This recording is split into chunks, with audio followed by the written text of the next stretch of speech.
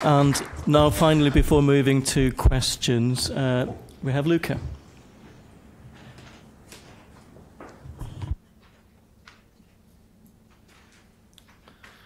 Thank you, everyone. Thanks for inviting me.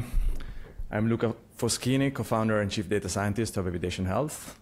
I was born and raised in Italy, so I don't know much about gumbo. I love eating gumbo, but I don't think I'm in a position of telling this crowd anything about how to prepare it, so what goes in the recipe. So I'm going to talk about pizza, which we have a lot of opinions on what should go on it or not. Chicken, not good on pizza, for example. And the idea of this talk is really to look at patient or participant-generated health data and see how that could be used as real-world evidence. So think about that. If you don't see this fitting on your gumbo, think about that as pizza that you can alternate with your gumbo. Or maybe we can even come down to use them together with a gumbo pizza. That would be a great result. Next. Next slides. Okay. So at Evidation, we've been working on collecting patient-generated health data for 6 years now. We have the vision that even real-world data in its most like real-world incarnation, it still comes from touch points of a patient or a participant with center of care, with a system. So it's really sporadic in nature. The claims EHR that we've seen with the excellent presentation by Aileen and Brandy has shown us that. So we focus on the other side. We focus on data that really fills the gaps between those sporadic measurements in the real world data. So continuously collected patient-generated health data. And my background is in technology. Before I started Evidation, I worked for a few years as a software engineer at Google and Ask.com. And so I'm going to talk about patient-generated health data through the dimension of the V's. When big data became a thing in technology in the early 2000s, everybody was talking about the V's of big data. Volume, velocity, variety were the first three. Then people started questioning the certainty of that, so veracity came along. And then finally, there was value, the fifth V. So volume, if you're looking at post-hoc recovery of someone who's having a total knee arthroscopy, you can look at it from a claims perspective, which is the top, which is the set of drugs they have taken, plus maybe the PT they have gone through. So we're looking at tens or maybe dozens of data points per year. Or you can look at the bottom part, which is the data we deal with. That even in the most simple example of, in this particular case, commercial wearable device, heat map that logs for every minute of the day, x-axis for every day of the year, y-axis, how many steps you have taken in that minute.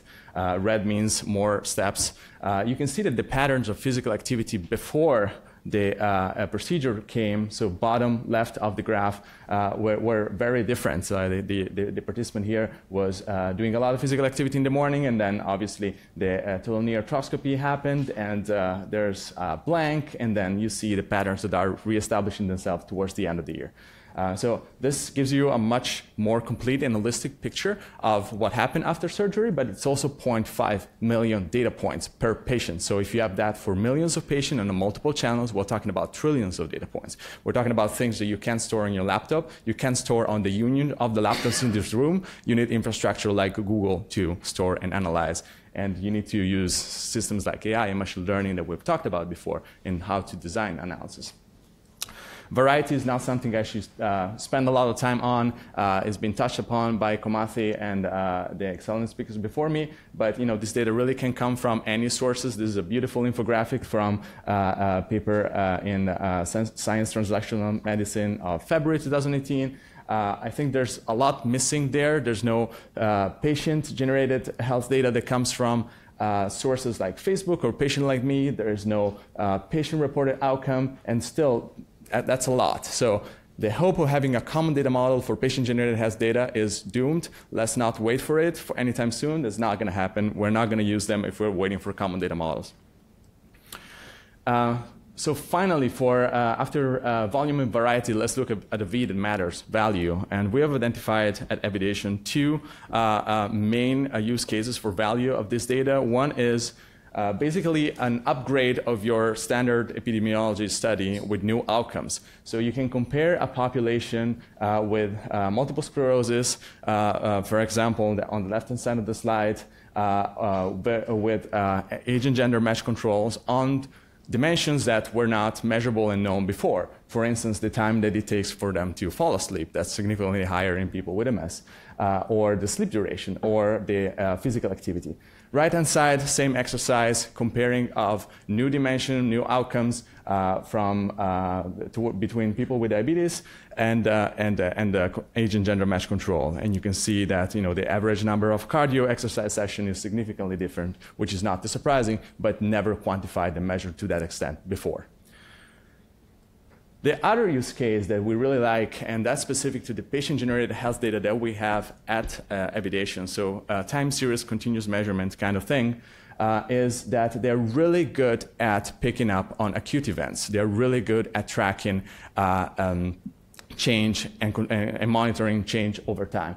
So this is a pilot study that we run internally. We're writing up the paper. This is not public data yet, but we have access to a very large population in the millions that shares data and is amenable to be asked research question. We ask research questions to this population. Each of these questions is permissioned and consented separately, together with access to their digital data that we go and mix with the survey. And so for this population, we ask the very simple question: have you had any medical procedure of surgery since June 2016? To send out to 2 million people, a few hundreds of thousands responded yes. When you filter out all the small things like wisdom teeth, and you filter out on data density around the event, the self-reported of where that procedure happened, and you select one of the variables that these devices return to you, which is resting heart rate, you can plot something like this at a population level. So every data point in this graph is a z-score, is a per patient z-score. So you compute a baseline for a participant on the 60 days before procedure, and then you re-encode their heart rate in terms of z-score with respect to their own baseline, and then you aggregate at a population level.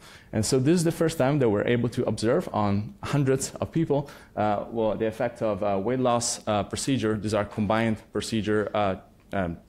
Is a bundle of procedure to reduce the size of your stomach in different ways. The effect of weight loss procedure on resting heart rate, with the outcome of interest there is weight loss, but the change in the measure of resting heart rate, which is a good measure of fitness, is something that hasn't been observed before. And the end-to-end time to run this study has been less than a month between questionnaire design, permission, data collection, and analysis. So there's an opportunity here to data collection, to run real-world, to create real-world evidence through prospective data collection, or at least prospectively permission data collection that wasn't there before. To ARP on the same lines, we think that patient-generated health data blurs the line between RWE and clinical trials. The example that we just seen was a case of prospectively permissioned retrospective data. We can push that line a little bit more on the perspective side of things and have something like the Discovery Project, the Discovery Study, which is the largest observational study in chronic pain launched by Evidation. If you have chronic pain, please check your eligibility. We're aiming at enrolling 10,000 patients and collecting data prospectively for them. So that's creating real-world evidence, but if you work on the protocol of the study, you feel like you're working on a clinical trial protocol. Like it's much more similar to a clinical trial kind of way of dealing with data. And in fact, I was lucky enough to be part of the Clinical Trial Transformation Initiative creation of guidelines for using of mobile technology in clinical trials that were just released yesterday. And I think that a lot of the things, a lot of the findings, a lot of the recommendations that are in that very long and practical, finally, document do apply for patient-generated health data, even in the context of real-world evidence. And so to conclude, I think that when we think about patient-generated health data, so our pizza, to go back to our initial example, and we see how it fits with Gumbo, real-world evidence, we can think about that in terms of what's the same and what's different, just like anything else in life, I guess. And so there are things of patient-generated health data in the use of real-world evidence that are the same. It's just the same as traditional real-world data. And So questions of fit for purpose can be broken down in questions related to data relevancy and data quality. This infographic here will be part of one of the white paper that will be released by the Duke Margolick initiative in October. And so those are common. We don't need to find something new to deal with patient-generated health data if this list is part of your decision making. So the note that you see at the top, question 1B, question 2, 7B, is unfortunately something that is unintelligible for you because the handouts that you have has that nomenclature removed. But the first column is column A, the second column is column B, and then you number them from 0 to 7. So data relevancy and data quality are already covered there. I think that patient-generated health data, we need to think about the thing we really need to harp on, and the things that really come up on all these meetings are questions about the notorious V of big data. Veracity, variability. Those, like, can you trust this data?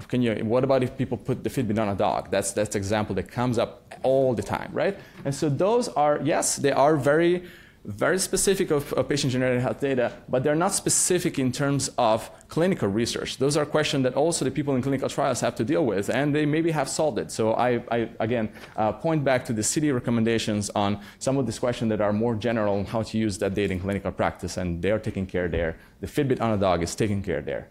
And then there are questions, finally, that are specific to patient-generated health data in the specific context of RWE. There are new form of bias, there are new form of unmeasured confounders that we are not used to deal with in RWE, and they are not broken by randomization in clinical trials. So for instance, how the user interact with a UX. That's not something that we're used to understanding or capturing in protocol, because the UX usually it's the physician or whatever system captures the data in claims, EHR, and the lab world. And so I think that the box that's missing in the handout in the decision making, which is the box that talks about that in the left-hand side in the A column on traditional RWD, it's the box that talks about basically present bias. Are we sure that the person with that specific health outcome is going to show up? I think there is a correspondent in patient-generated health data. Are we sure that people, when they feel bad, are still going to wear the device? There could be a censoring in the outcome just exactly the same. And the last point I'm going to make is that I think there's a big missing box at the end of column B of patient-generated health data. How do you declare a fit for purpose? Well, a patient or the participant there has much more voice than it used to in traditional RWD. So if you think about these pieces of data as collected directly from the user for a specific question, you want that data use to be understood by the user. You want the data permission to be really clear from the participant, the patient, or the user, and all these roles kind of merge in this model. So add a box at the end, which is, do I have the right permission for data use? Thank you, everyone. Hopefully we can make gumbo pizza happen. Thank you, Luca.